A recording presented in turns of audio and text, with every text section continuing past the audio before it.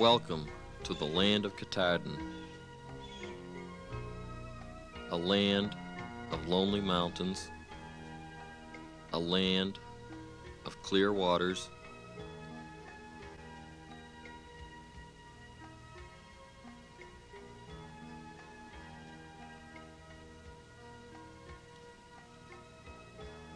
a land of deep woods,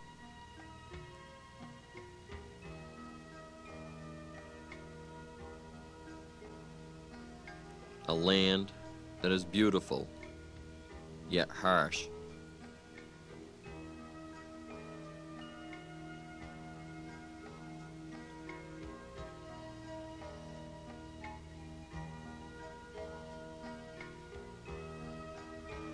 A land that invites me into it, yet defies him.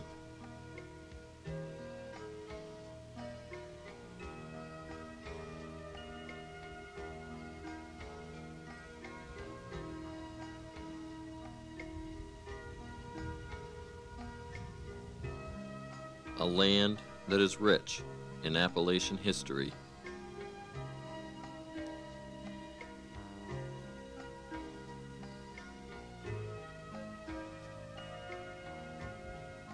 The mile-high mountain called Katahdin was named by the Abenaki Indians who once lived in its forests. Their word, Katahdin, means greatest mountain. In a land of many mountains, it is the undisputed crown jewel. Katahdin's peaks and some 40 other neighboring mountain peaks loom from within Maine's wilderness showpiece, Baxter State Park. 201,018 acres in size, this magnificent area attracts thousands of visitors from all parts of the world each year. They come to enjoy the mountain and forest environments that exist here in a wilderness park like none other.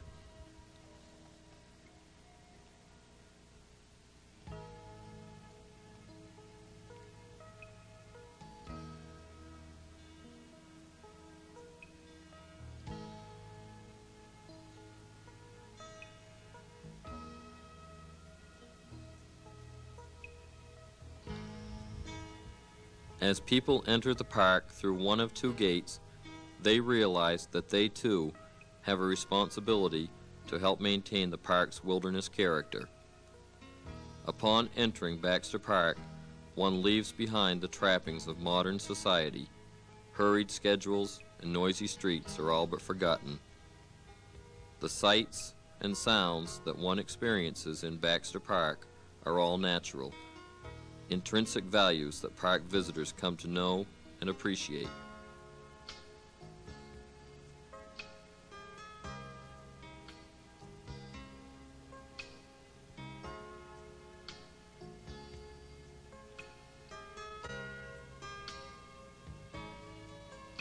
A refuge of natural splendor, Baxter State Park delights the camper,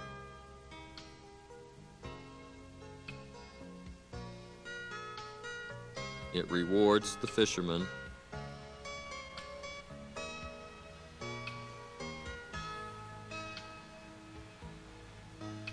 it inspires the naturalist,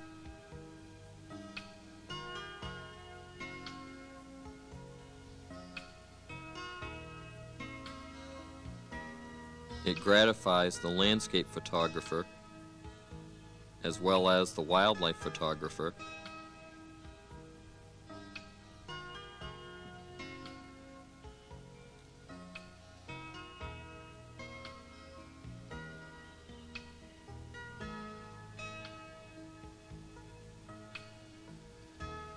it exhilarates hikers and mountain climbers. It is the result of one man's resolve to preserve this vast, untamed region of Maine woods, waters, and mountains for all future generations. Indeed, the story of Baxter State Park is the story of Percival Proctor Baxter.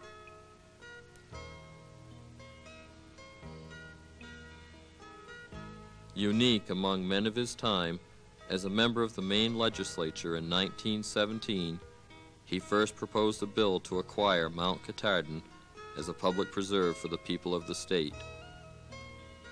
In that day, for most Mainers, though, Katahdin was a mountain in a distant region involving a trip of great proportions to reach its granite flanks. Few legislators could be convinced to spend state money on a mountain deep in the Maine woods. As a legislator, and later as governor, Baxter continued his attempts to persuade the legislature to make an appropriation for the creation of a public preserve encompassing Katahdin. All of Mr. Baxter's bills were defeated, but he was not. He realized that he must create the park himself. By his own efforts and using his own money, he did just that. His first purchase of land was Mount Katahdin itself, and in 1931, Percival Baxter's visionary park began to take shape as he deeded this prized parcel over to the state of Maine as a public park and recreation area. For the next 31 years, Mr. Baxter continued to purchase land around Katahdin and the surrounding mountains. His land acquisitions ranged in size from a few acres to whole townships. By 1962, he had reached his 200,000-acre goal. Baxter's dream included a condition that the park be self-supporting. This he ensured by establishing a legal trust fund to protect the park and provide operating income. Baxter donated this region under the condition that the state of Maine hold the land in trust forever in its natural wild state for the benefit of the people of Maine, for public park, public forest, and public recreational purposes, and as a sanctuary for wild beasts and birds. Vast and wild, no place captures the very essence of the Maine woods like Baxter Park, and it is here that people come to encounter the Maine woods on its own terms. From its muddy pond bottoms to its mountain peaks, Baxter Park offers a diversity of conditions which its animal life has adapted to, and the animals that dwell here are indeed wild creatures.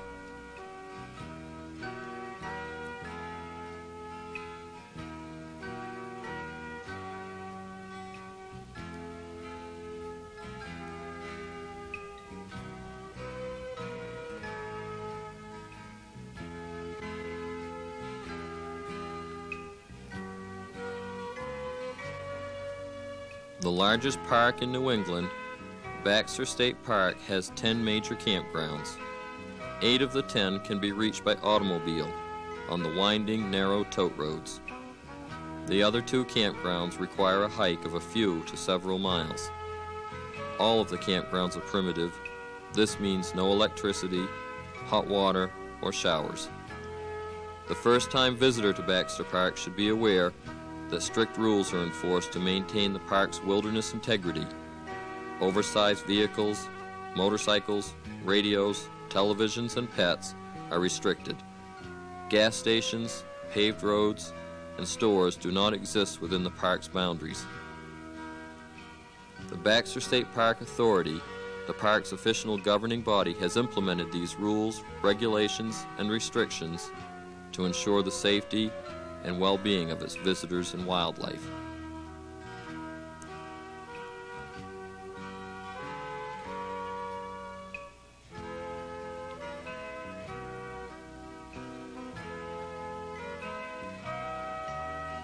As Mr. Baxter deeded each land parcel to the state, he stipulated that the area is to be maintained primarily as a wilderness, and recreational purposes are to be regarded as of secondary importance and shall not encroach upon the main objective of the area, which is to be forever wild.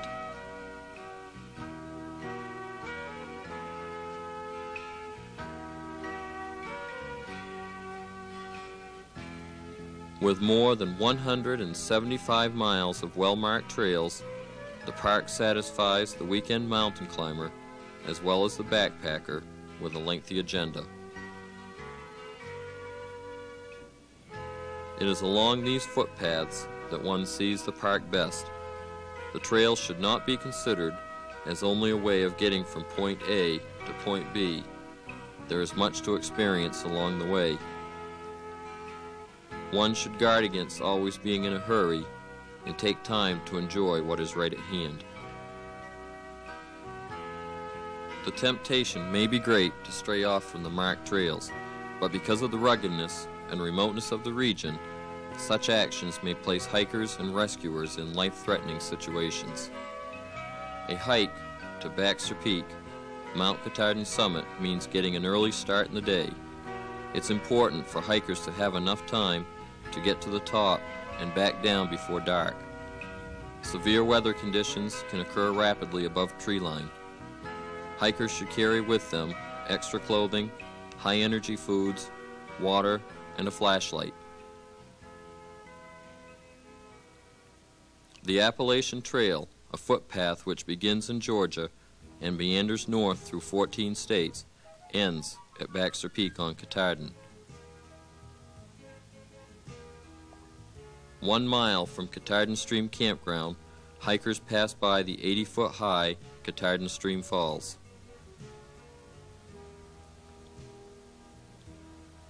From the gateway, Appalachian Trail hikers are rewarded with spectacular mountain views. From this point, hikers step onto Katahdin's tableland, a true plateau.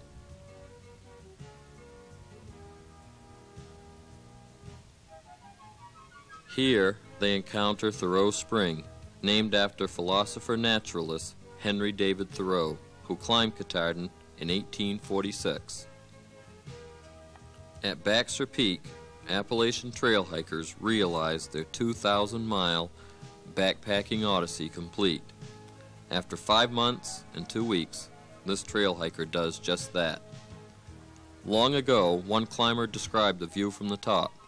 It is as if a mirror had been broken and scattered over the green of the spruce and fir forest cover. One soon despairs of any attempt to count the number of lakes visible on a clear day. The Knife Edge, Katahdin's most spectacular feature, is a 1-mile-long, steep and narrow ridge that has no rival in the Appalachian mountain chain. A hike across the Knife Edge is a hike never to forget.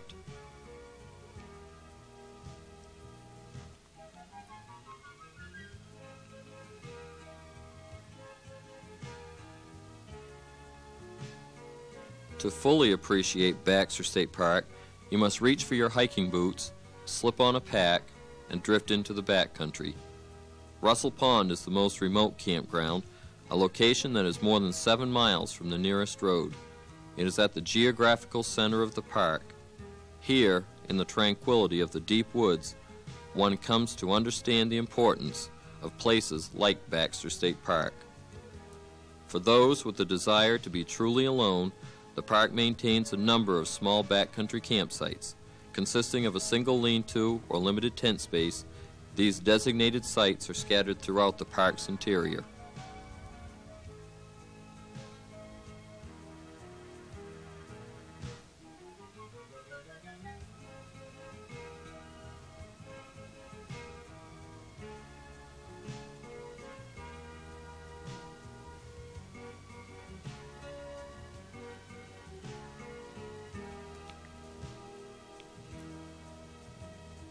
As the early morning sun splashes Katahdin's icy flanks, one must marvel at one of God's greatest handiworks.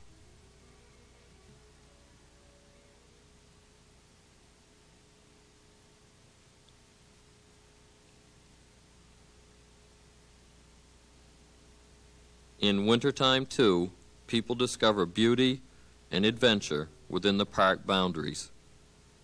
A harsh time of the year, high winds, snowstorms, and extreme cold are typical.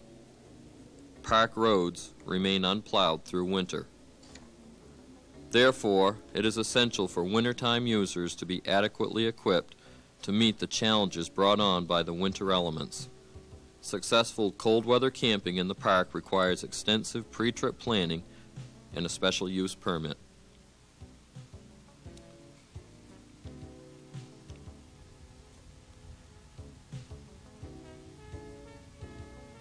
For the creatures that dwell here, the routine of daily living must continue in spite of the winter elements.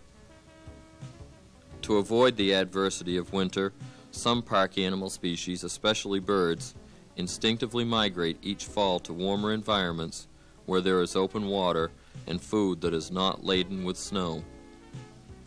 Some animals choose hibernation as a way of avoiding the chill of Maine winters, remaining inactive until spring. Others nap, awaking only occasionally to feed.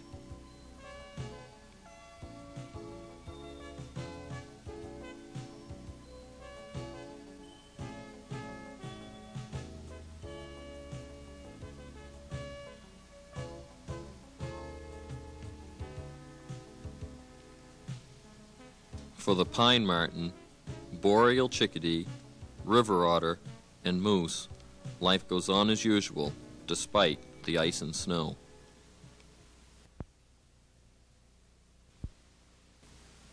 Viewing wildlife in the park is often the highlight of any trip.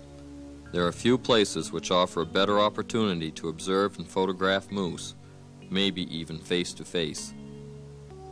Probably the greatest animal attraction in Baxter Park, moose are plentiful throughout. The park is an enormous tract of diverse land and water features. In essence, it is a giant moose pasture, offering the moose watcher exciting and numerous opportunities to see moose in their natural habitat. The largest member of the deer family, moose are impressive creatures of the North Country that people enjoy seeing time and time again. Strips of velvet still hang from this bull's antlers. During their growing period, antlers are covered with fine-haired skin, rich with blood vessels which nourish the antlers as they grow. By early autumn, the antlers are fully developed, hard and bony. As the velvet dries, bulls rub it off against tree trunks and branches. Called a bell or dewlap, the flap of fur-covered skin hanging down from this bull's throat is yet another feature which contributes to a moose's good looks.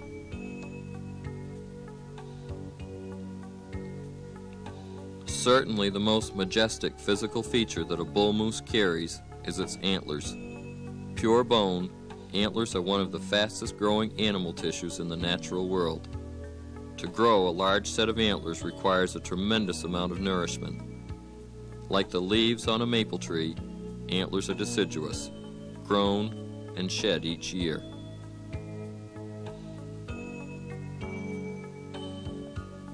And moose, like people, need rest. Here, a bull moose naps.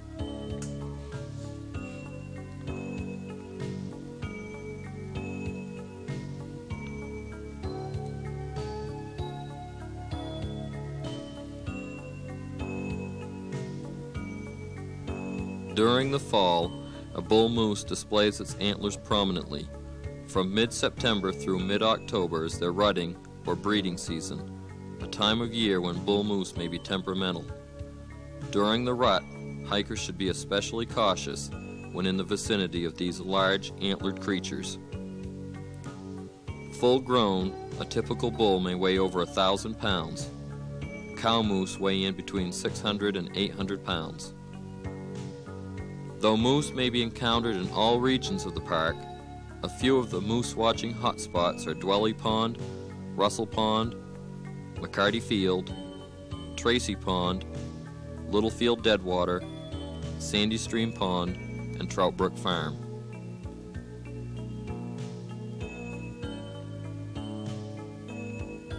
In spring and summer, especially during the fly season, moose can be found in the ponds feeding on aquatic plants.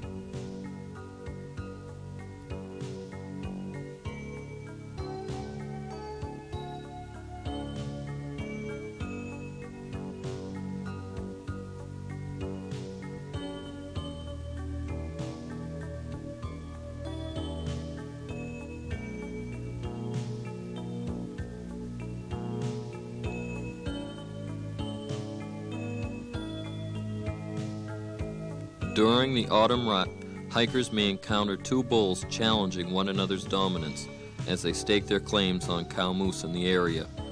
Though unusual, bull moose in the park have been observed in a clash resulting in death.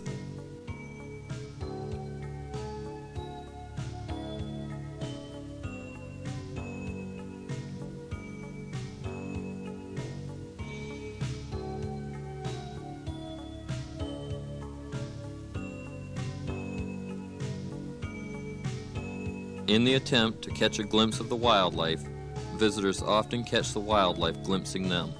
Here, a white-tailed deer peers through the understory as hikers pass by. Like moose, white-tailed deer are herbivores, or plant eaters. They browse on such vegetation as hardwood tips, barks, leaves, and more.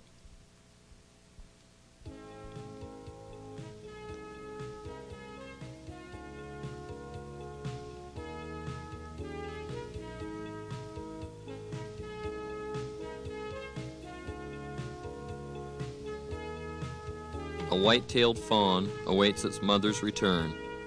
If hikers happen upon a fawn by itself, they should realize that in most cases it has not been abandoned and that its mother is still nearby.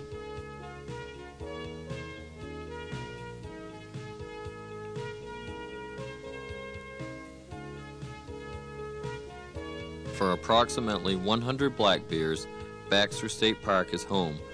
They are its largest carnivores. As the park maintains a carry-in, carry-out policy which eliminates the need for dumping stations with easy pickings, the bears here are truly wild. Because of a strong instinct to avoid human beings, few park visitors even see one. In fact, hikers relish the opportunity to see bears on the trails. It's important that food and garbage be stored properly so as not to invite a bear hazard. Regulations in the park prohibit the feeding of bears. This benefits people and bears. It ensures that bears here do not become conditioned to people and dependent upon them rather than foraging for natural foods.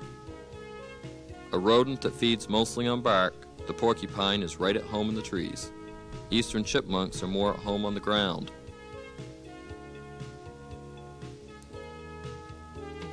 Be on guard for pilfering red squirrels.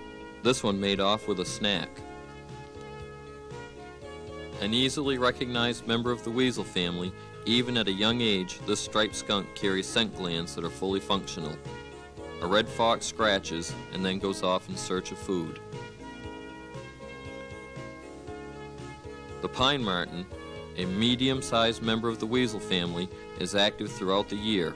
Opportunistic predators, in Baxter they feed extensively on voles, but will eat a range of other foods including birds, berries, and squirrels.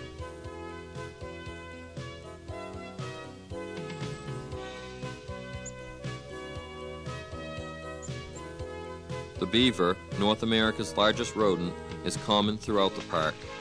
In building its dams of branches and mud, it creates wetland habitat for a host of other wildlife species.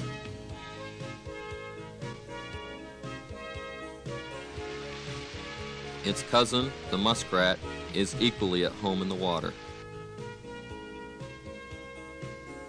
Dividing their time between water and land, river otters are extremely inquisitive mammals.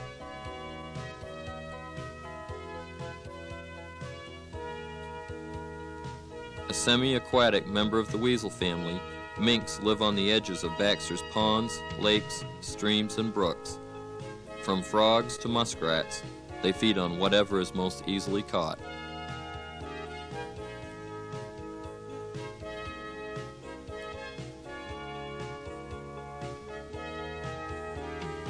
During the summer, Baxter Park is home to more than 110 species of birds.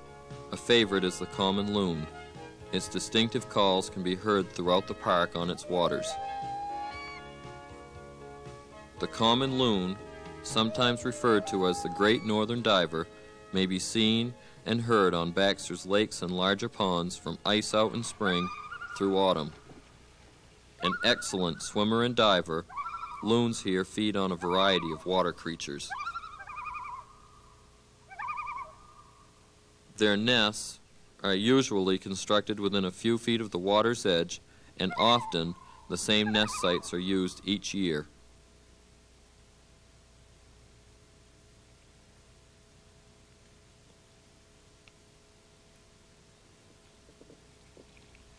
Park visitors are encouraged to enjoy and observe loons, but from a distance, and to stay well away from nest sites.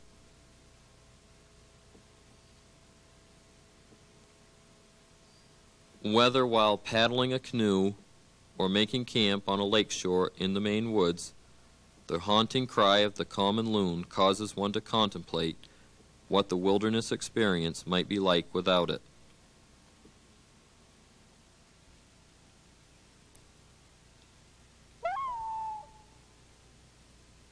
The Abenaki Indians of centuries ago, in their canoes of birch bark, heard the loon's call as they paddled across these waters. Baxter State Park ensures that its call will continue to be heard.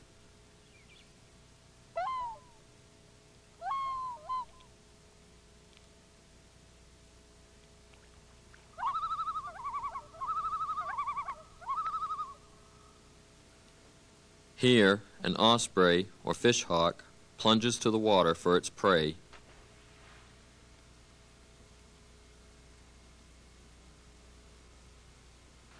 A black-backed three-toed woodpecker flakes off this tree's bark for the insects underneath. Maine state bird, the black-capped chickadee, is a year-round resident here. The American robin, a true thrush, summers in Baxter. Nocturnal hunters, barred owls pass the daytime hours resting. Near flowering plants, one is apt to glimpse a ruby-throated hummingbird. Found in moist woodlands, the American woodcock, or timberdoodle, is well camouflaged.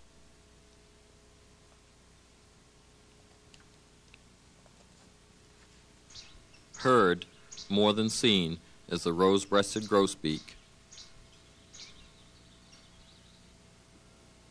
The spruce grouse, here a male, is especially at home in Baxter's coniferous woodlands.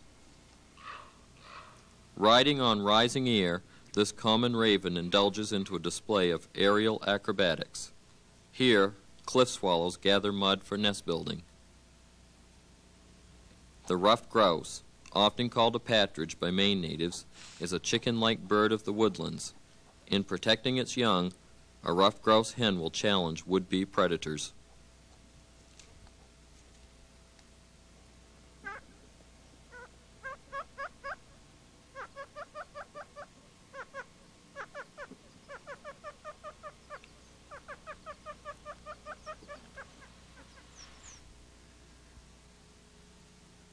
The brook trout, or square tail, may be found in every section of the park.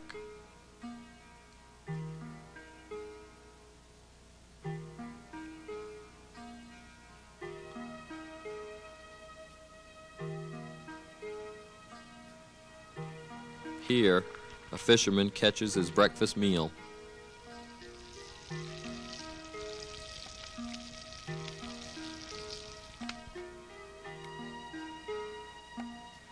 Each region of the park is characterized by typical species of trees, shrubs, and wildflowers. Factors such as elevation, moisture availability, and exposure influence plant growth in each area. As the demand on park resources increases, the challenge to maintain the park in its forever wild state becomes more important with each passing day. A park like none other, we will be forever grateful to a unique Maine man whose vision was forever wild.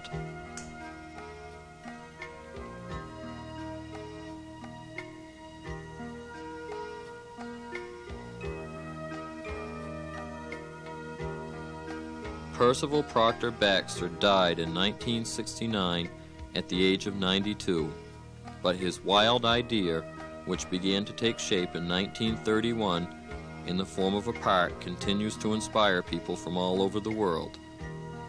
This land of lonely mountains, clear waters, and deep woods that the former Maine governor bought with his own money and then gave to the people of his state and nation is a legacy that has no equal.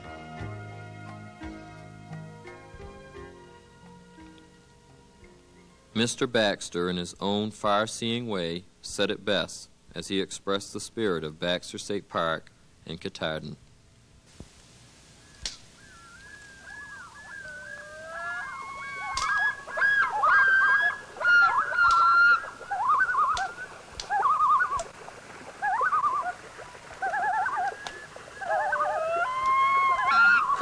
someday you too will visit Katahdin, greatest mountain.